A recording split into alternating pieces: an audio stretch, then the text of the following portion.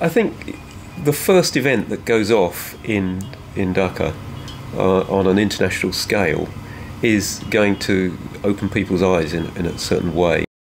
Is a very cosy, friendly, scale to it, and it's perfect for an event that's being launched and getting people going. I mean, I don't want to be too sort of nostalgic, but it looks a bit like the old road races I used to do in UK.